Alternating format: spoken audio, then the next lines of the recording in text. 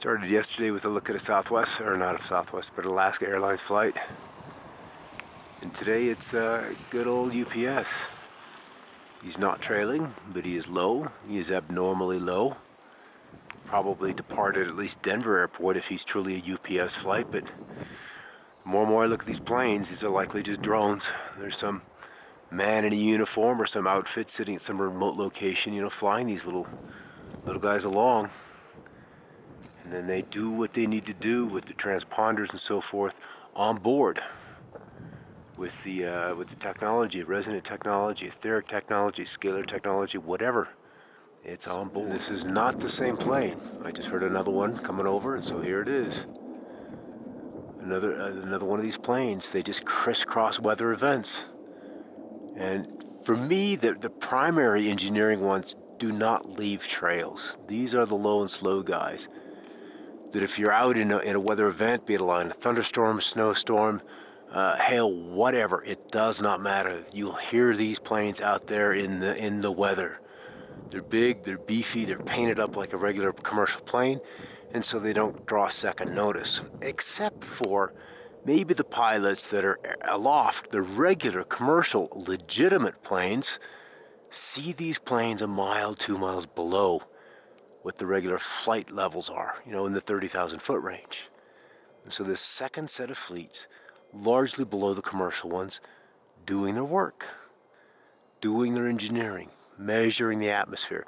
And I would bet dimes to dollars if I track this for the next minute or two, we'll see a trail come on. I'm going to back out because there are some clouds right in here. I saw another plane go through the western edge of their southern edge of this. See, now he's in here. And it was just leaving a relatively short trail. But it was this feature here that just was subject to another flight by a chemtrail one, not necessarily a persisting one, but one that lasted maybe 8-9 seconds. So we'll see. So I'm not seeing a trail. Probably just an investigative flight, or he's doing something that'll enhance this little unit of clouds as compared to the surrounding clouds. Gusty winds out here today in the wake of a cool front. And so I got a lot of dust out over the valley floor today. And that again impacts air quality. And then there's some snow showers this morning and some ice pellets, leaving, you know, a little bit of snow up top, some gusty winds in the wake. But otherwise it's been a pretty quiet day. There's a moon, and I actually have hopes that tonight I'll be able to see band stars despite this bright moonlight kind of washing out the more subtleties of this comet. Got another low-flying jet. Too high, too slow to be or too low and too slow to be regular traffic, and he's not leaving a trail.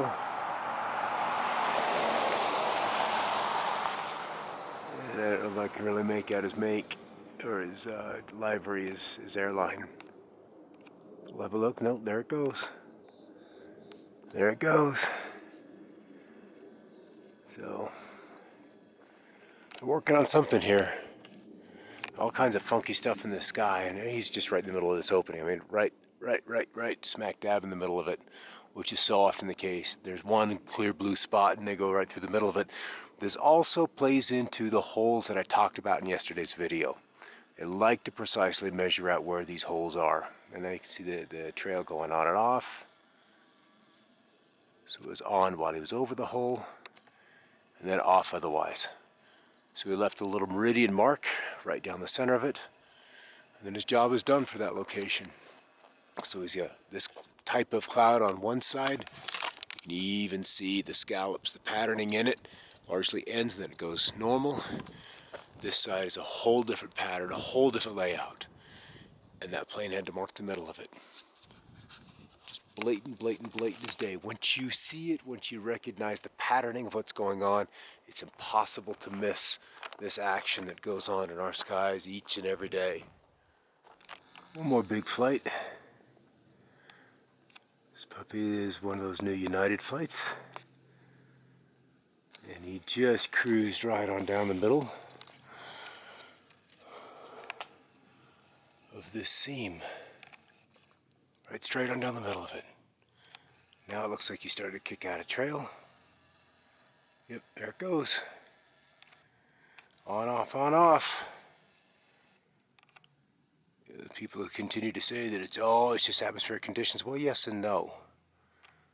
Humidity is not one of the conditions that determines or is the final say into whether these trails manifest or not. It's just not the case. There's another trigger, whether it's a switch, different change in chemical makeup. But nonetheless, this plane was very interested in this stripe. And there he goes. Caught him when he wasn't trailing. As soon as he left the formation of this cloud, boom, on it comes. Time and time again, it's if these yahoos that they call themselves meteorologists, call them local weathermen, just open their goddamn eyes and maybe look at the world with a different set of eyes. See, now he's just turned his on. Same thing. Same thing. Gonna just pass the coming up full moon. Well, not full moon, just past first quarter. Here's a delta flight. Question is he really a delta flight? And I would postulate that the answer is no. Not even close. Yes, they look like delta. Yes, they're painted up to look like delta.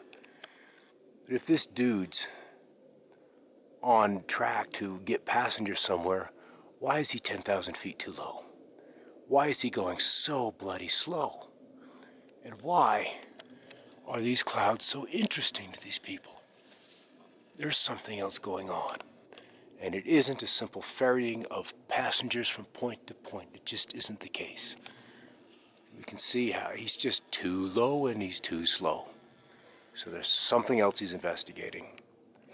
And Delta Airlines has been compromised. Southwest has been compromised. United has been compromised.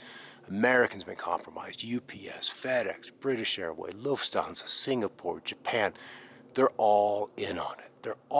Every single bloody one of them participates either by allowing the powers that be to use their planes or to allow their planes to be used, or to allow the paint of their company to be used.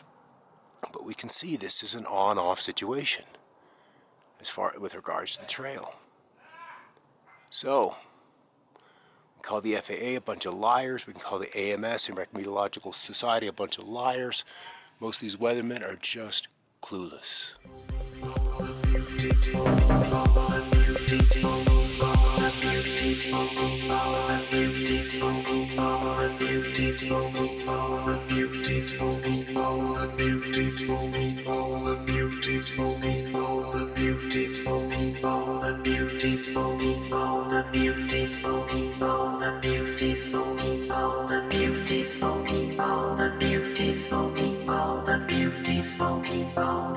Beautiful people,